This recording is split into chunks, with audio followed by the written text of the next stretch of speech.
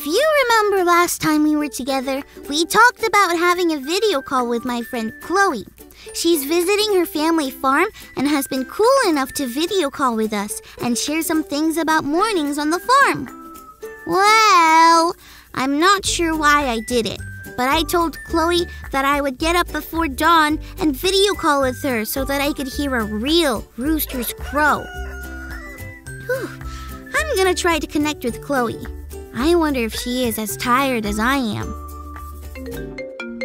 Chloe, are you there? Hey, Callie. Good morning. I'm so happy to talk to you. Chloe, it's before dawn. Aren't you tired? A little, but this is my favorite part of visiting the farm. When the sun rises and the rooster crows, ooh-wee! I just can't stay tired. But why? I mean, don't get me wrong, that stuff is super cool. But you know what else is cool? Sleep! Why does it make you so excited, Chloe? Well, I guess it just reminds me about things that don't change. No matter what my day was like before, the sun always rises, and the rooster always crows, and that makes me happy. Huh, you're right. That's true. It makes me happy too. Oh, there it was. Did you hear it? Wow, I sure did.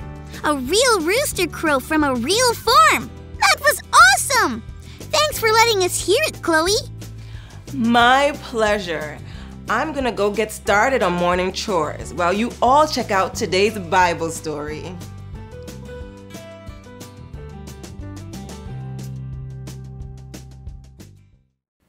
Today's Bible story comes from the book of Matthew chapter 27. When Jesus was on earth, many people followed him. He forgave sins and healed those who were sick. That's because he wasn't just any guy. He was God's own son. But that made some of the leaders very angry. They didn't believe that Jesus was really God's son. They thought that Jesus was making things up and causing trouble. So they had Jesus arrested and put up on a cross. This was a very bad punishment for the worst bad guys. But Jesus was a good guy, and he didn't do anything wrong. Jesus' friends were very sad and very confused. They thought that he would one day become their king. They never imagined that Jesus would die, especially on a cross. After he died, Jesus' body was taken down from the cross and put in a tomb, which is a cave. A big rock was rolled in front of the entrance. It was too big for anyone to move. Soldiers were told to guard the tomb.